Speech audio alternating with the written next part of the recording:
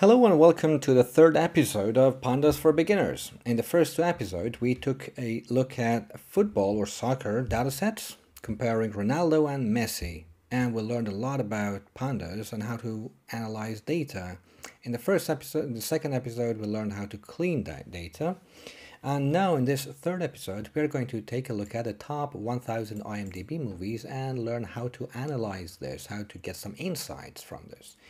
So you can go to Kaggle.com, look for this dataset, which has been uploaded by Anuj Singh. Thanks to Anuj for that. And you can either download it or you can simply click on New Notebook. And what it does is that it will create an environment for you here. So it will also get you the NumPy, Pandas, and something for directory. Just need to run this first. You can change the name here as well. And then we need to read our CSV file. How do we do that? Well, we need to have the path. So you just click on this and click here, copy file path, so you know where the file is. And then, as always, we read it into a data frame df equals pandas.read_csv. And then you paste in the file path. And this will be it. So shift enter and it runs it. Now let's just check the overview of the data frame by this method.info so that we know how many columns and rows we have. So this is a data frame, 1000 rows and 16 columns. You can see the names of the columns, and these are all full except the Metascore, which has around 157 missing values. But we are not going to need all of these columns. I think I'll go only for and the name of the movie, the genre, the rating, the director, stars of the movie, and the income, the gross. So to select only the subset, we choose a variable df equals df, that is our old df, which contains all the columns. And we are going to pass in another, that is 2 pairs of brackets, because we are going to use multiple columns now, and just paste in the names of the columns you want and press shift enter or simply press on this.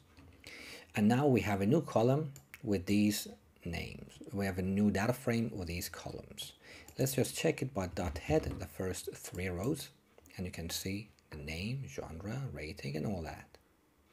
So I can see the genre, we have drama, crime, action. But how many different genres are here under this column? To check that, we can go to the column df brackets genre dot value counts to count the different values there are here. If I run this, you will see we have 289 drama movies under the drama genre, 172 under action. So you can see these 4 are the top: drama, action, comedy, and crime. So most of the movies under this list are under these genres. Okay, that's some piece of information. You know that drama movies have been more successful apparently, or maybe just because there are more of them. Then let's also check who has acted the most under star 1, the main character.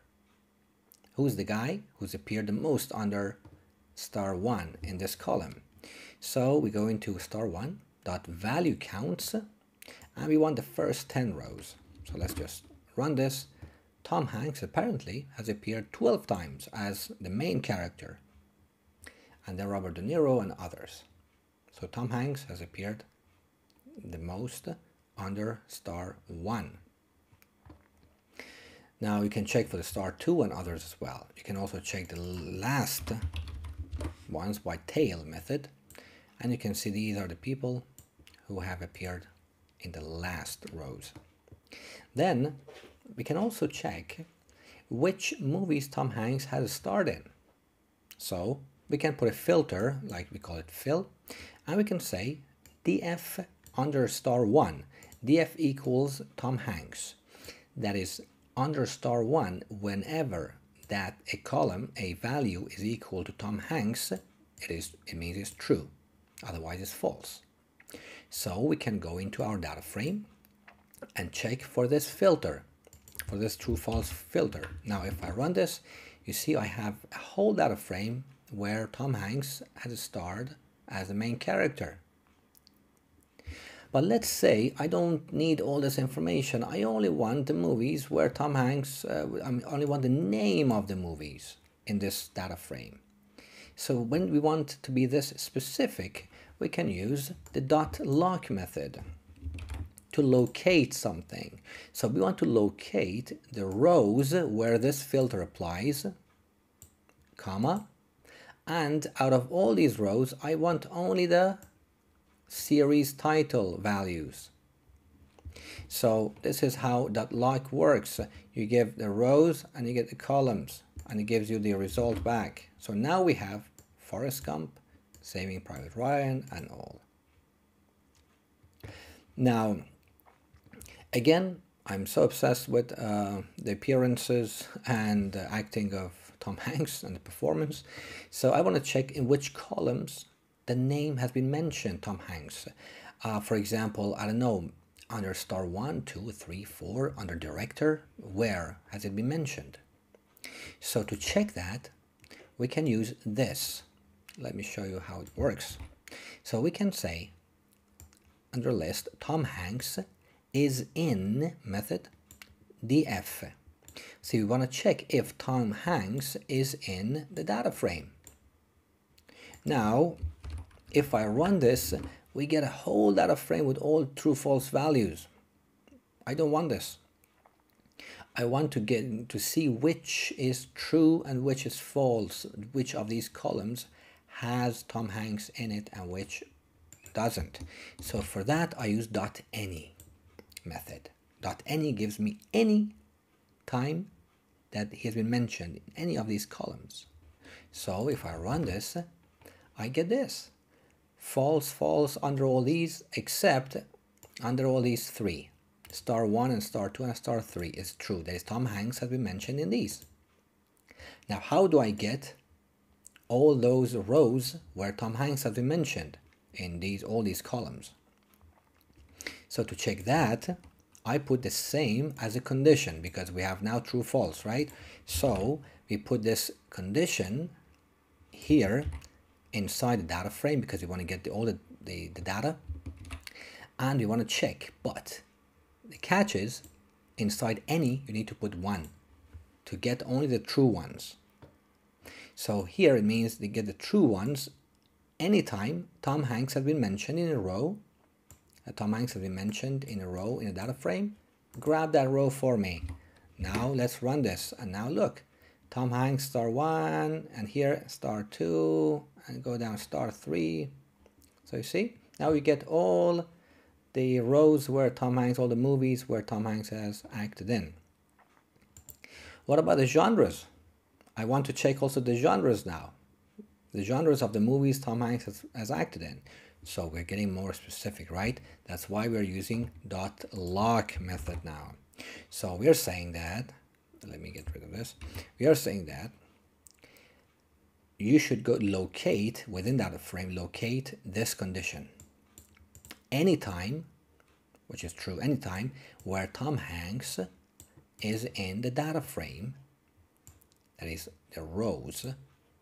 So whichever rows Tom Hanks is mentioned in, right? For example, this one here, the rows. Give me the genre of that row here. So this will be given. So this is like at the crossroads, right? So this is how it works. And now if I run this, you see drama, drama, crime, animation, animation, but I want a value count of this, not like this.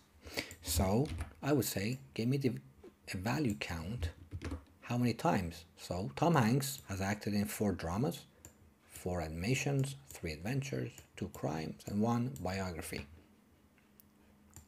So easy. Great.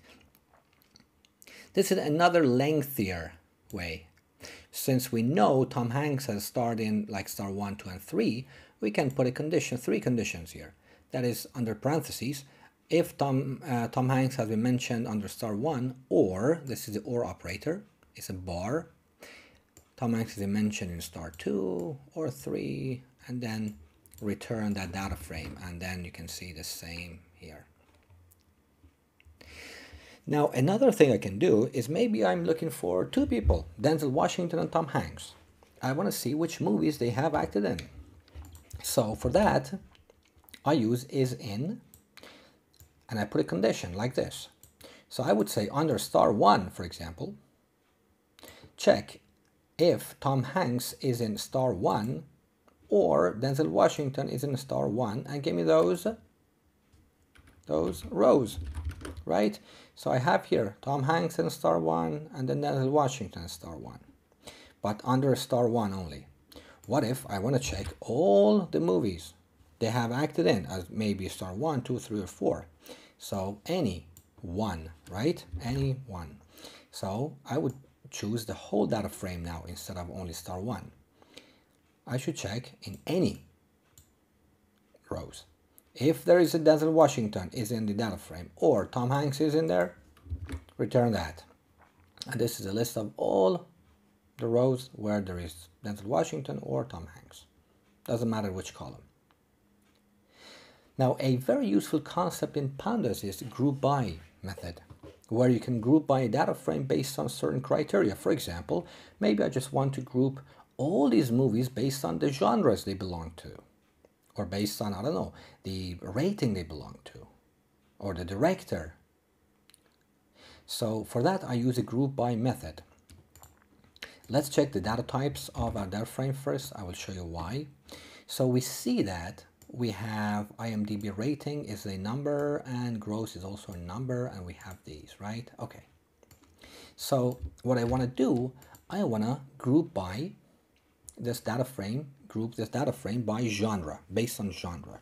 Now if I run this, so dot group by, parentheses, and genre here, if I run this, you see I get a data frame group by. So it's like a data frame with its own methods. So let's use mean to get the average. But average of what? Pandas knows that these 2 columns are new numbers, so it will do an average mean on these 2. So if I run this, I get this. Look at this. So based on genre, now we have grouped them by genre. For example, action. What is the average rating, IMDb rating in the action genre movies? 7.9. What about the money? This much. And you can see all of them. But this, you can see E plus here. It's a scientific notation. To see how much this is, you can just copy this, and in this website calculator soup, you can look for scientific notation converter, and then if you put it in here, press enter, you can see this is a number, $122 million. If you want to know how to convert it yourself, you can just read the explanations here. Okay, so this E plus means that the number is too large to fit in this small space. And now I want to categorize them. Oops. So I would say dot value underscore counts. And you can see we have this one here. Or I can look for head as well. I can sort the values. I can sort the values based on, for example, gross, the money they made. So I can simply say gross. So it will start from the lowest, that is 964,000 on average a movie within this genre has made, and then goes all the way up to, wow, 21 million or 219 million on average a movie belonging to this genre has made within those 1,000 movies. So this is also something that we can get based on groups. Now the group that we defined, we can save it into a variable, let's call it genre. And now it's easy because now it's a data frame group by. We have these methods, for example, get underscore group. Then we can put in the action, and what we get is all the action movies. If you want family, for example, family, I cannot spell family apparently. Then we have only these two movies belonging to family. So you can see that this is not a very good representation of this genre, because one of them is like this much, I guess, 4 million, and another one is like this enormous. So E.T. the extraterrestrial. So yeah, this is something you can do with group by. When you have it as a data frame group by, you can get that group as well. And now another interesting thing is we can, because it's based on genre now, we can grab the star 1, the number of people who starred as the main characters based on genre now. So now we have genre action, Harrison Ford, Christian Bale. These have appeared the most in this genre of action. And you can see the rest of them here as well. So another thing we can do is, for example, you can specify, I want the action people, right? The people who've acted in action movies. So what you can do is here, use .lock, the same thing. Under genre, under star 1, count values, then locate drama. So action, mystery, drama, whatever, you can locate these. So it will get you these people. If I run this, you can see I have star 1, Shah Rukh Khan, for example, Ethan Hawke, and all that. And under action, let's see, Harrison Ford, Christian Bale, Joe Russo, Tom Cruise, Arnold Schwarzenegger. And then you can also check, I guess this is possible as well, yeah. So you can get these. So that is for today. That was a lot of information in around 15 minutes. I hope you liked it. It was very exciting for me to grab all this these insights from this dataset. So why don't you do the same? Try this, and you can go to my Kaggle, and you can just copy it and edit it and work on it as well. I'm going to save it under version 6, and you can see it here. Okay, that was it. Thank you very much for watching and listening.